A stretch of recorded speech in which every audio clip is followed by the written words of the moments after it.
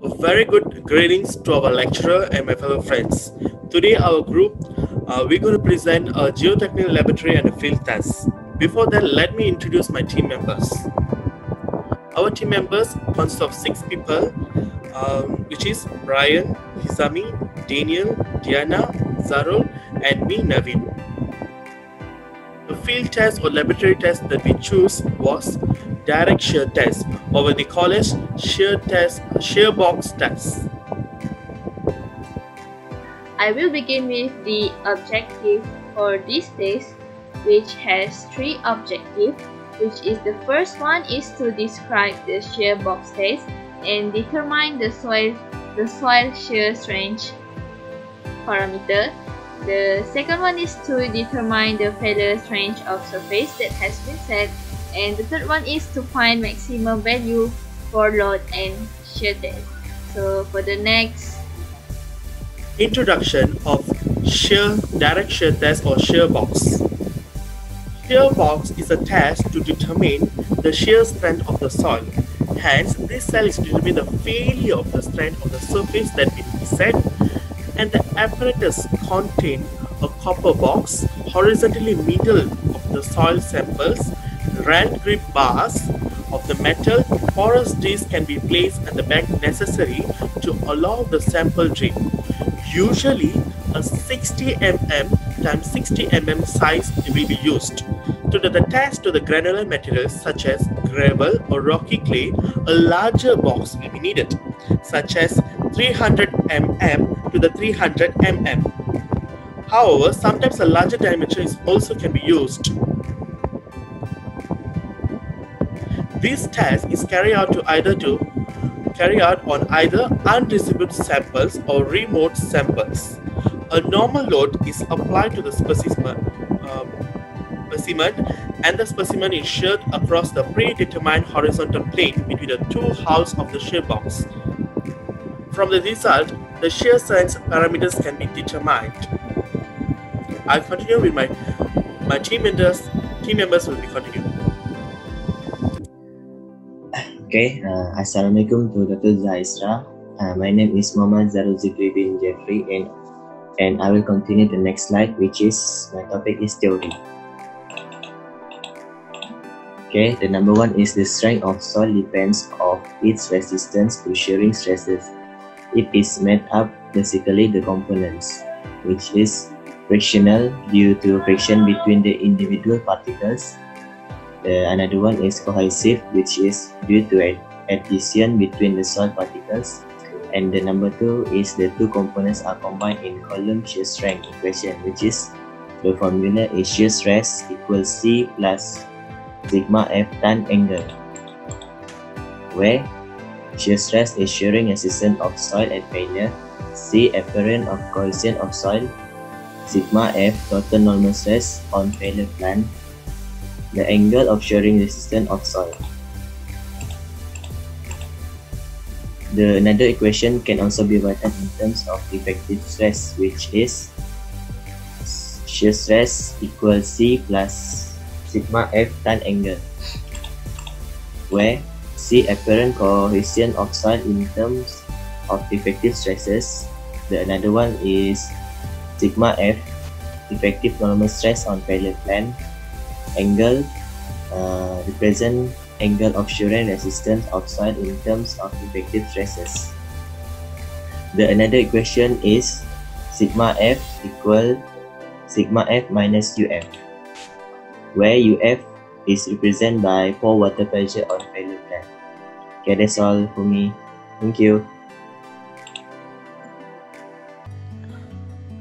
Good evening and good afternoon. So the slide continues to me, so I can explain or present about the procedure of the experiment. So we start by looking at the first step. So as you can see on the right side, the image, that is the parts of the shear box. So the first step we need to do for the experiment is the parts of the shear box are assembled. Okay, continue. The second step is the soil are compacted after bringing it to the optimum moisture condition. Okay, next slide. This is step 3 for the experiment. As you can see in the image, it is explained that the sample soil is transferred carefully into the shear box. Next step is number 4. So as you can see, step number 4 is the loading plate is placed on top of the upper porous plate. The weight of the loading carrier is recorded and is placed on the loading cap. As you can see, the step is applied in the picture next to the description of the step. Okay, that is all from me. Now I would like to let my friend continue, Daniel continue for the next steps. That is all from me. Thank you. Okay, thank you, Ryan. Next, step number 5. All the dial gauges are positioned and the readings are set to 0. The alignment screws which hold two halves of the shear box together is removed.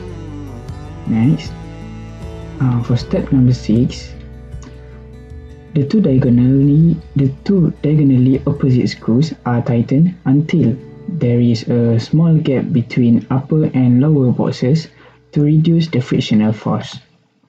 Step number 7, the desired normal load is applied. When there is vertical displacement, the dial gauges indicate a constant reading and the dial gauge will be reset to 0. Step number 8, the removed screws haven't been checked and the motor is started to produce the desired constant rate of shearing. Step number 9, the readings are taken. A. Shear load from the proven ring. B. Shear displacement, which is horizontal displacement. C. Vertical displacement at every 10 division incremental horizontal dial gauge. Step number 10. The test is stopped when the shear load is started to reduce or remain constant for at least 3 readings. And the last one, the soil is removed and the procedure is repeated with different normal loads. That's all from me. Thank you. So I will proceed to the example of data for this direct shear test, which is in the table we can see it has 2 columns, which is item and quantity. So the first item is specimen length 2.489, specimen width 2.489, specimen height 1.193, mass of wet sample 1095, mass of dry sample 1000 gram, maximum dry density of specimen 110.4, maximum dry unit weight of specimen 48.95, specific gravity of solid 2.13, and last one is maximum void ratio 1.716. So the next one is the table. From the table we can see the ultimate shear strength, the normal stress, and the angle of friction for the test A, test B, and test C. So for the test A, ultimate shear strength is 3.44, the normal stress is 6.5, the angle of friction is 27.91. So for the test B is the ultimate shear strength is 8.87, the normal stress is 12.72, the angle of friction for test B is 34.89. So the last one is test C, ultimate shear strength for test C is 10.24, The normal stress for testing is 19.00. For angle of friction is 28.32. That's it from me. Thank you. Okay, next we move to the analysis of data. So this one, as you can see the graph, which is a shear stress versus horizontal displacement for test A graph. From the graph you can see that the sand is quite dense. So we move to the next graph, which is vertical displacement versus horizontal displacement for test A. From the graph you can see that the sand is quite loose. And then we move to the next graph. So from this graph, this is a shear stress versus horizontal displacement for test B. And then from the graph you can see that the sand is quite dense. Then we move for the vertical displacement versus horizontal displacement for test B. You can see that the graph is very loose, the sand is very loose. And then next one is a shear stress versus horizontal displacement for test C. And from the graph you can see that the sand is quite dense. And then this is the last graph, which is a vertical displacement versus horizontal displacement for test C. And from the graph you can see that the sand is quite loose. So this one is the ultimate shear strength versus normal stress for test A, B, and C. So from this graph you can see that the highest is test C and the lowest is test A. So what we can analyze from the graph, we can see that a single sand specimen cannot act as a very dense and very loose simultaneously. So, but from the value of degree it makes sense, because from the manual it was 30.1 degree, and from the graph we all get, from the calculation we get all the degrees between 27 and 35. So the conclusion is there is likely an error in procedure or during interpretation of data during this experiment.